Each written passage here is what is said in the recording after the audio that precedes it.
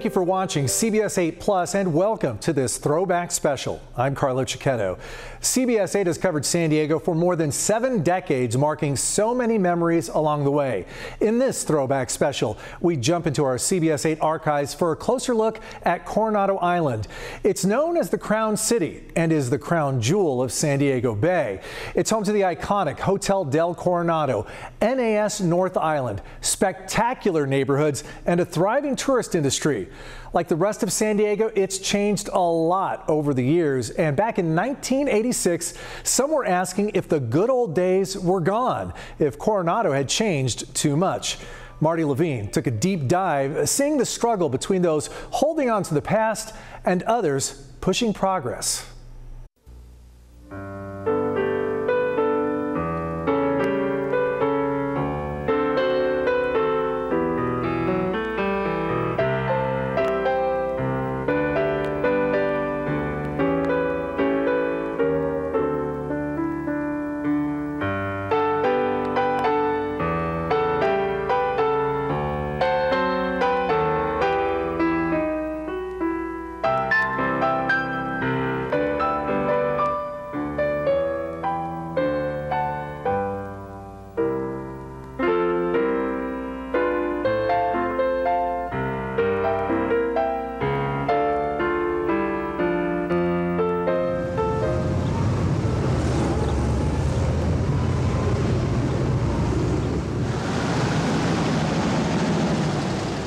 Are the good old days gone in Coronado? It all depends on your point of view. Yes, it's changed. In certain respects, I think it's improved. In others, I wish we had our old sleepy Coronado. I'm very protective of Coronado, and I'm very proud of my native city. And what we're trying to do, of course, is to preserve the character of our community and the lifestyle and the quality of life that we're so famous for. The name of the game in Coronado is tourism. That's our only industry. And it centers around our fabulous Hotel del Coronado, which is internationally known. It's Coronado's own reputation for quality of life and environment that has kept it teetering on the endangered species list. If it was the ferry service with the Hotel Del and the lot sales in the 1880s that put Coronado on the map, it was the bridge and high-rise condominiums 80 years later that marked the beginning of a new era, when longtime residents like retiree William Stevens formed a common opinion of the high-rise newcomers. They're not really residents of Coronado in many respects, although I have classmates over there, retired, who are residents and have been for years, but there's a great number of them they're really of a transient nature. I do everything I can to preserve it and protect it by actually going to City Hall and the Planning Commission and keeping track of the agenda and seeing what's going on so that changes won't be too drastic and we will keep our quality of life. I think that's important before it's too late. As energetic and young at heart as the day she was born on Coronado, Bunny McKenzie works with other residents to preserve her city's heritage. When we failed in saving the ferry boat is what led to the impetus to save the rest of Coronado. We felt that we have a lot of history here and we must preserve it. Preserving history is not easy. Grand old mansions, though they lend Coronado much of its charm, may continue to fall. Victims of rising land values. Ideas of turning them into bed and breakfast inns may be their last hope. They're not making any more land, and therefore people are going to bid up to live here. And it's just that simple. Retired Navy captain and businessman Dick Parker and his family have owned land on Coronado for 50 years, or since lots were about $1,500 each. As a businessman, resident, and former city councilman in Coronado, he reflects an attitude more accommodating to the pressures of growth. I've always been for sort of a planned progress, because I know it has to come. People are coming here, and I don't think we can shut them out. What will probably shut people out of Coronado is the lack of space. There's almost no more residential land to develop except for a section near the Coronado Cays and these condominiums overlooking San Diego Bay. At almost $250,000 and up, condos at the Landing represent not only the high cost of land on Coronado, but the influence of a protective community on new development. There was a great apprehension on behalf of the community to recreating any high-rise type structures in an area that is very low profile and fairly low density. As head of Watt Industries in San Diego, Joe Davis says the design of the Landing was heavily influenced by the community, ranging from the Hotel Del-like facade to the public park and view corridor at the end of the city's main thoroughfare. It was our objective to maximize the recognition of views both for the public and for the private aspects of the project. And the design was specifically intended to address those issues.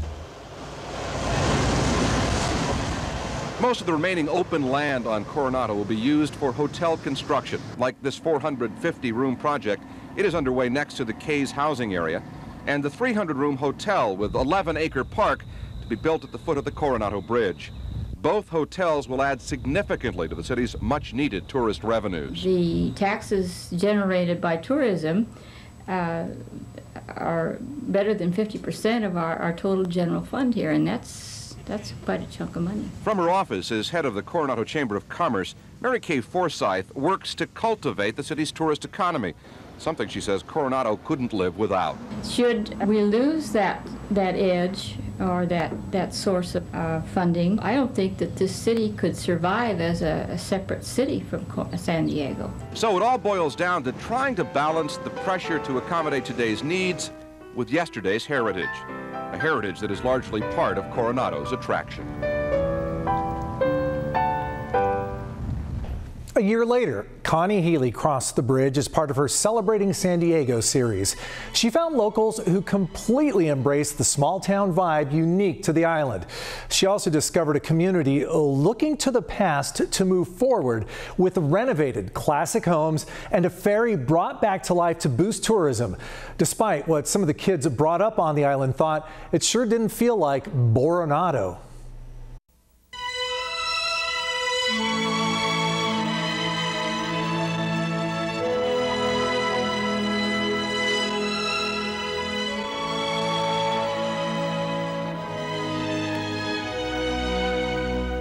It is more than likely the most picturesque and gracious location in San Diego, the home to celebrities and military leaders and host to kings and presidents, the tiny island of Coronado.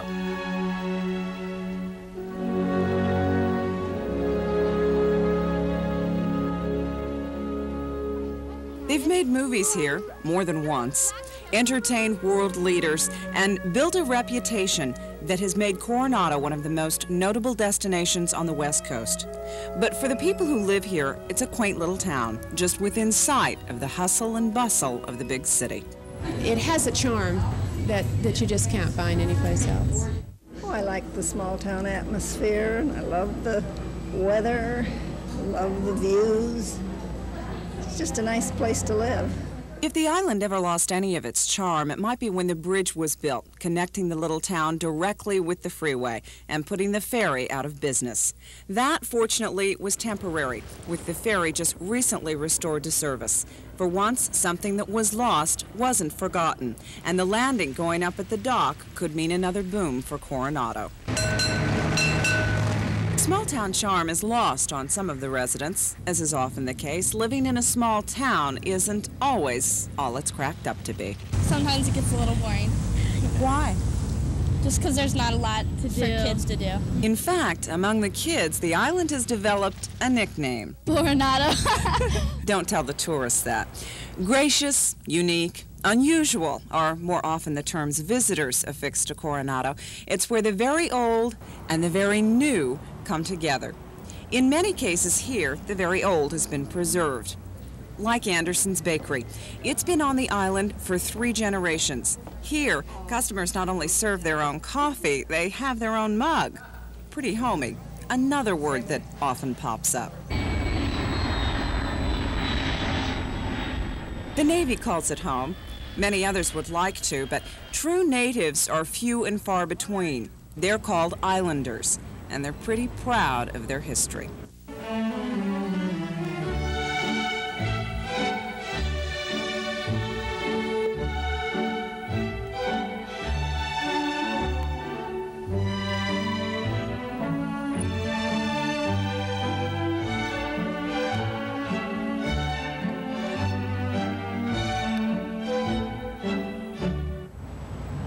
See, towns have been known to grow up around harbors, railroads, military installations, and schools, but this is the town that grew up around a hotel.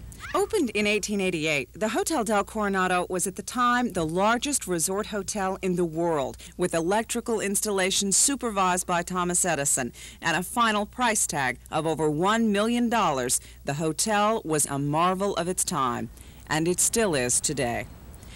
It's a community of sharp contrasts, an isle that sports aircraft carriers on one side and sailboats on the other, and boasts of having it all. We call it the Isle of the Pacific. And if they don't understand that, we say, how about East Hawaii? You know? We have a bumper sticker that says, Coronado has it all. And you had better believe it.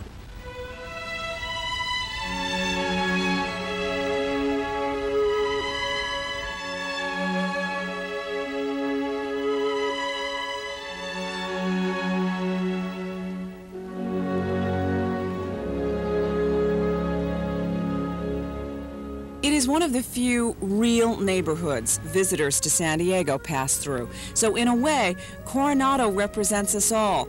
Many tourists have left us, taking with them memories of Coronado. Could we possibly make a better impression? It's just a total garden spot. There's nothing you could want that isn't here.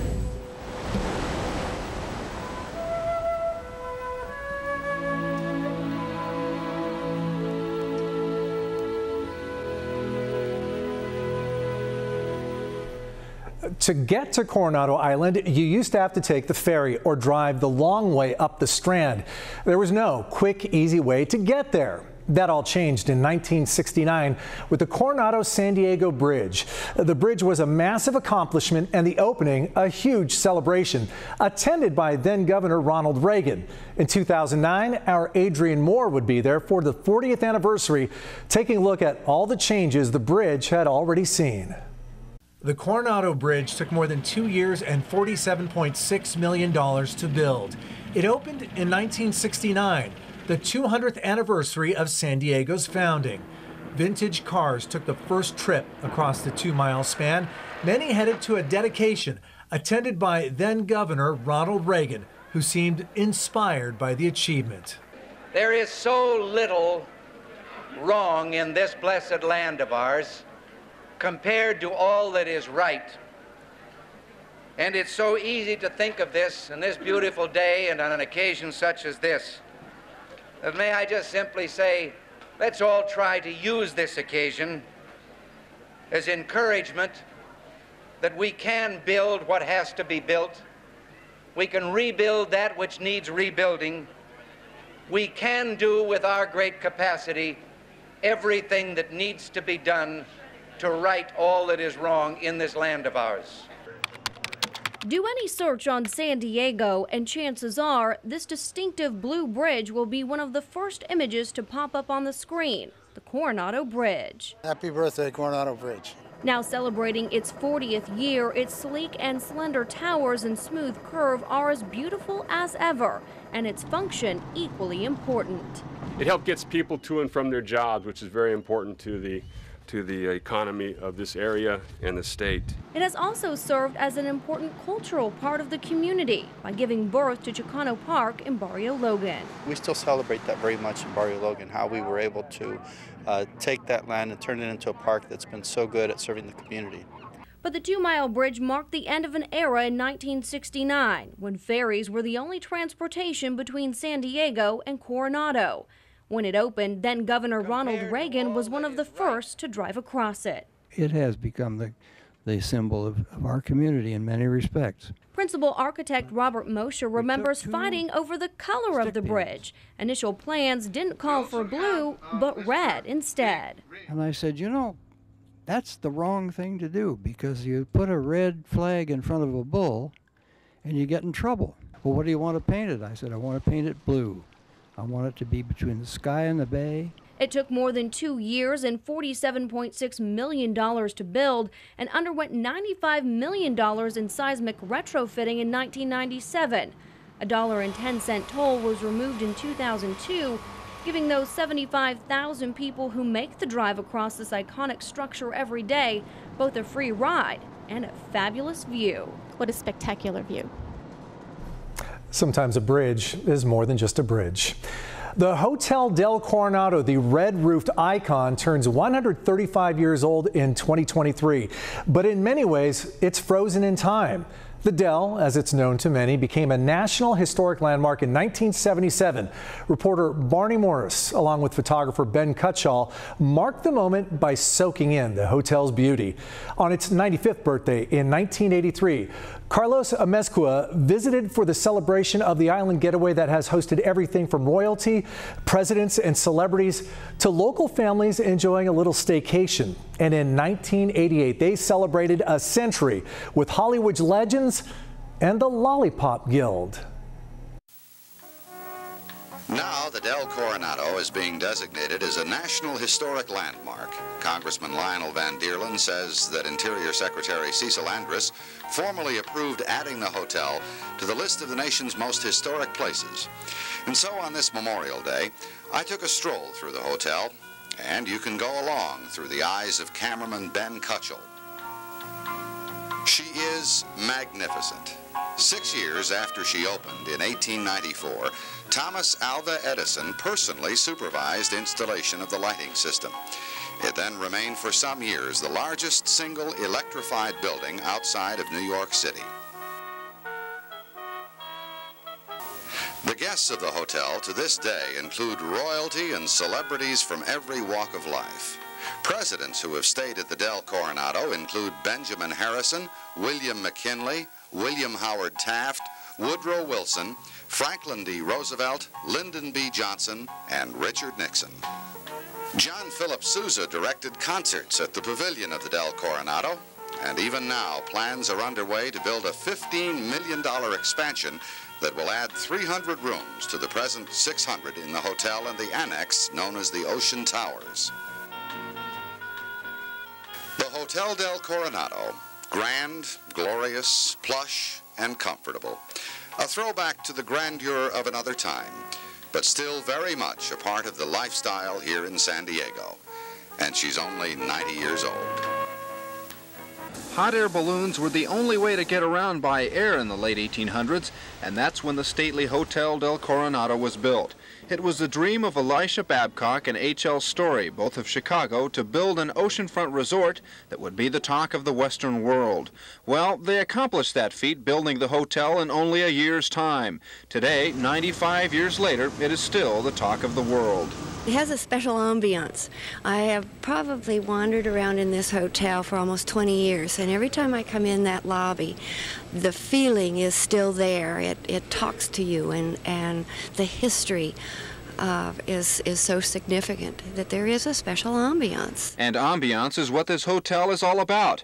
Movies have been made here, kings and queens have stayed here, and the rich and powerful have always been attracted to this Victorian castle. I think one of the reasons so many celebrities come here is because they know that they are going to have privacy. The 95th birthday party came complete with a mini tent city and costumes.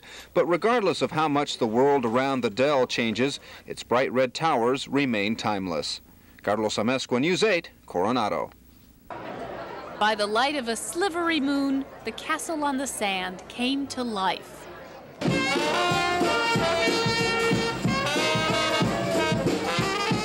A birthday party for a grand old belle named Del, in whose rooms and halls movies and memories were and will be made. I've never been here before, that's why this is really something. I'm glad to be here. I'm glad to be any place.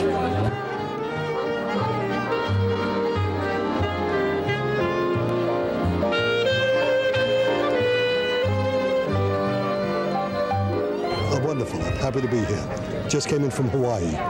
It's not so bad. You don't go from Hawaii to San Diego. I served in the Navy in San Diego. I was here during the war. Where were you stationed? I was stationed at the Navy base. Some like it hot, some like it historical. This was a walk back through the 20th century. All this to see what it felt like 100 years ago. And 100 years ago, they advertised for hotel guests, telling them they had no thunder, no lightning, no mad dogs, no cyclones, and all that for $3 a day. Ain't she nice? Famous faces from Dallas to Oz. These are the original Munchkins.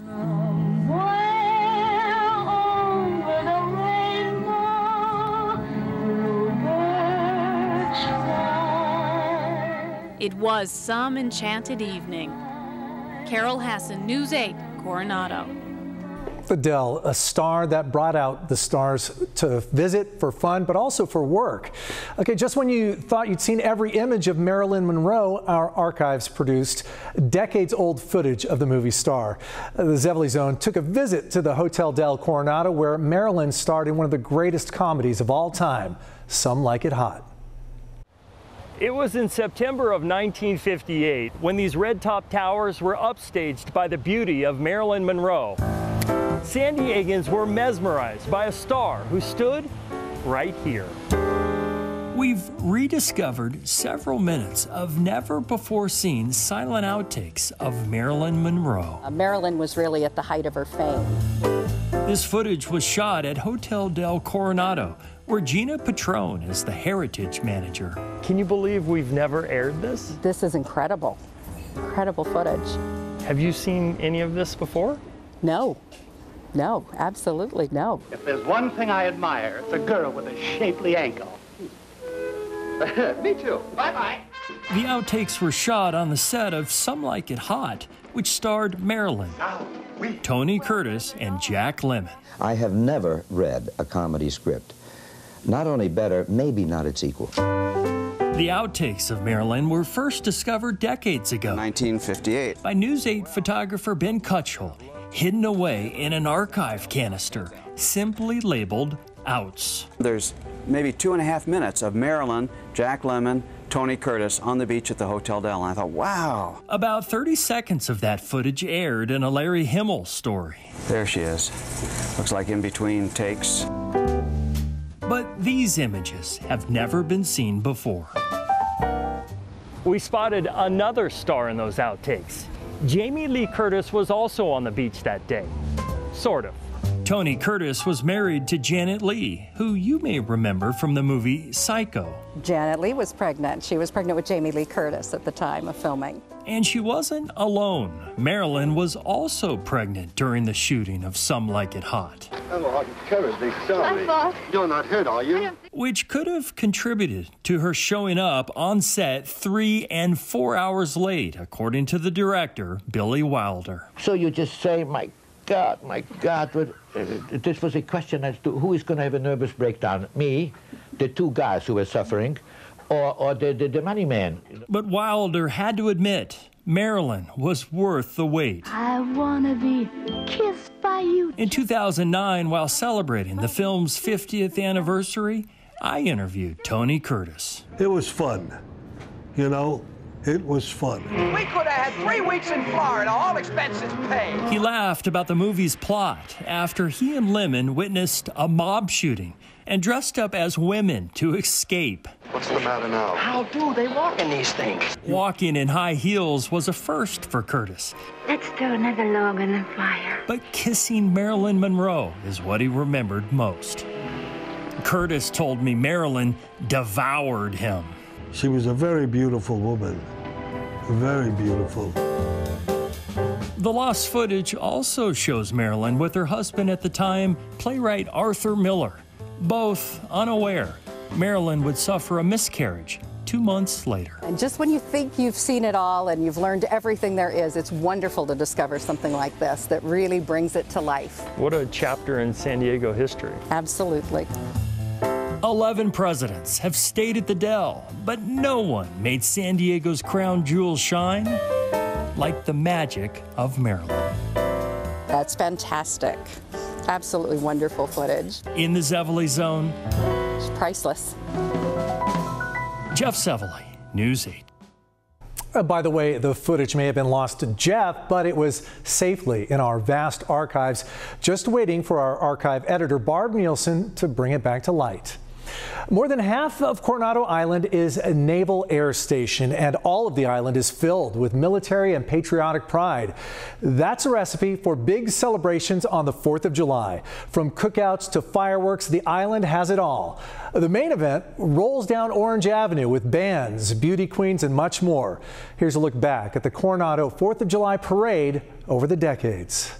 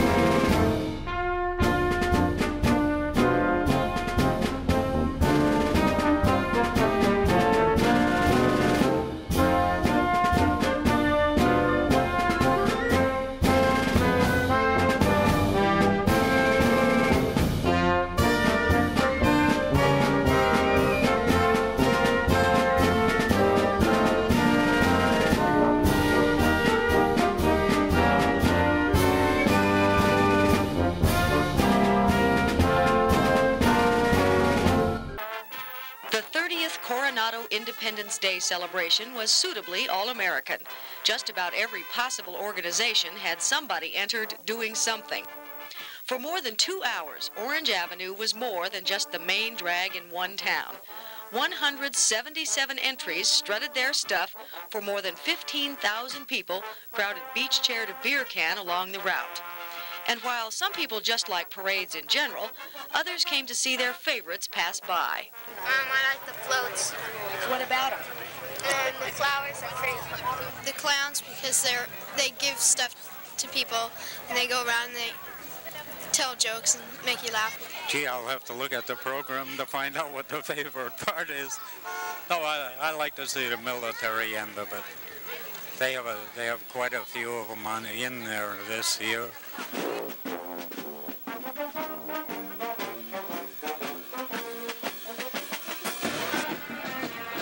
Now there are some sophisticates in every crowd who think that parades are boring, that one parade is just like the next one. Well, that's not true. I cover an awful lot of parades, and everyone is different and everyone is fun. Kathy Clark, News 8, in the middle of the Coronado Parade on July 4th.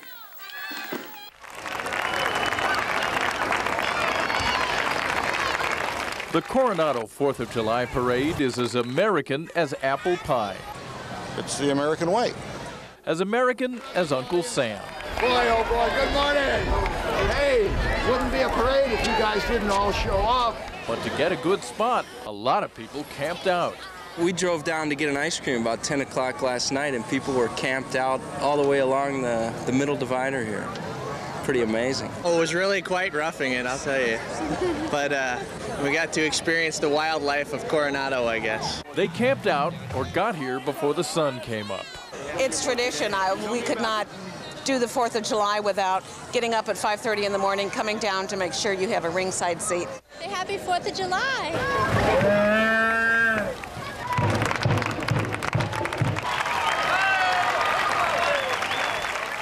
It wouldn't be the 4th of July without the Coronado Parade. This is a great hometown parade.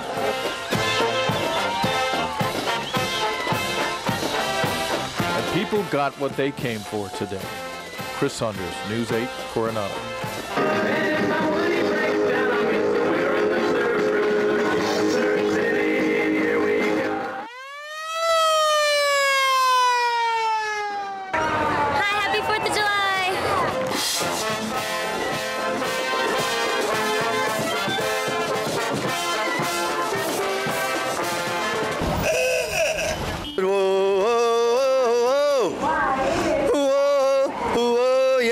President Bush will fight again over in Afghanistan. It's family getting together and celebrating our Independence Day, which is very special today of all days, and Family tradition. it's a family tradition. It's a family tradition because we're from Coronado.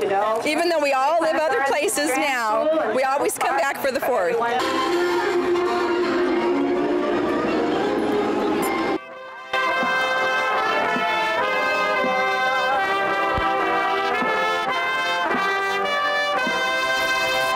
We've been coming for 20 years, and it represents everything that America's about, freedom.